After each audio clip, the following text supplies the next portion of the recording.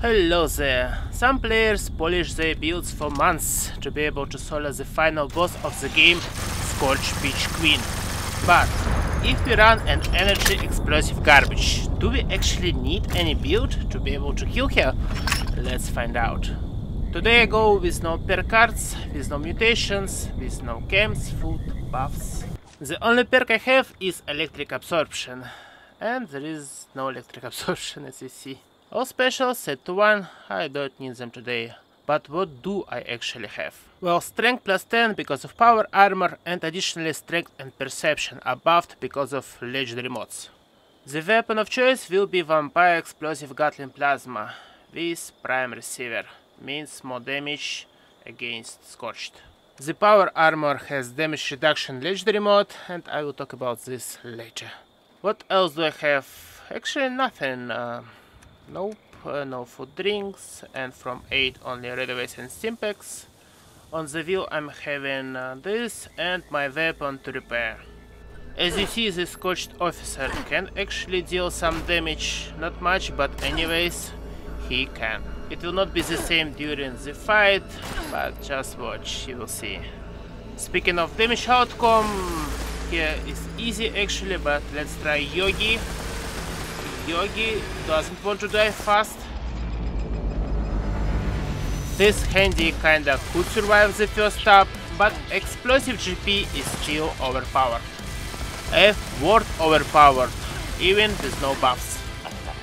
Now about Scorched Beaches. This one is receiving damage like you should from any other weapon, I mean like good weapon. Before this fight I intended to complete the Scorched Earth with no armor at all, completely naked. But in this case, you hardly can survive any ultrasonic attack. When she screams at you, you're dead. The second try was in power armor, but not legendary, which is kinda doable I think.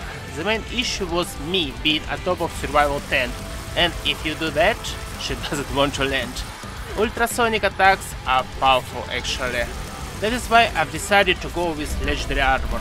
Zealot is kinda too much. They will never be able to kill you if you have any melee attackers nearby and damage dealer legendary mods, like do 100 poison, fire or frozen damage to melee attackers. Of course it works only if you have vampire weapon equipped. I have it equipped, so I'm kinda safe. While reloading the weapon I pop up a stimpack, just in case. You remember that crazy Scorched officer, right? What about self-destruction that any energy explosive junk user uses? Well, to prevent yourself from dying, you kinda need to keep distance and basically shoot away, not up close. Something like this. Since I have no demolition expert equipped and no grenadier, I'm kinda untouchable. But anyways, keep yourself safe is my only way to win this fight. That is why I step away a little bit. I need to keep distance, right? And then just pray and pray. The damage outcome isn't something wow, it can be too much stronger, but if you tap something up close, the respawn option will be the next what you will see. Oops, wait, I need to reload.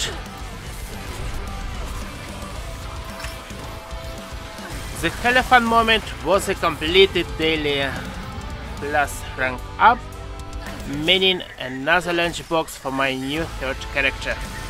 Yeps. I remember that my all-time record was rank 206, but now with this 25% boost you can go even further. Bethesda.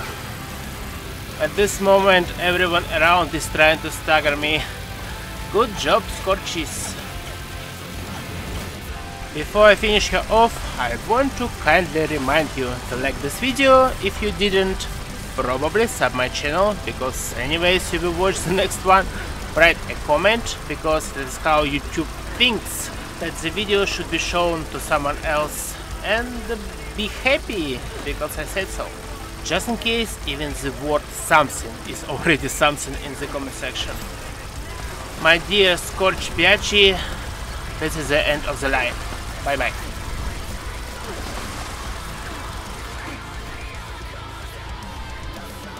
Here's my power armor for today. I wasn't that picky this time, I just wanted a zealot set, but damage to nearby melee attackers kill you, so keep it in mind. Remember to equip something vampire. A chance to reduce damage while standing still is helpful as well.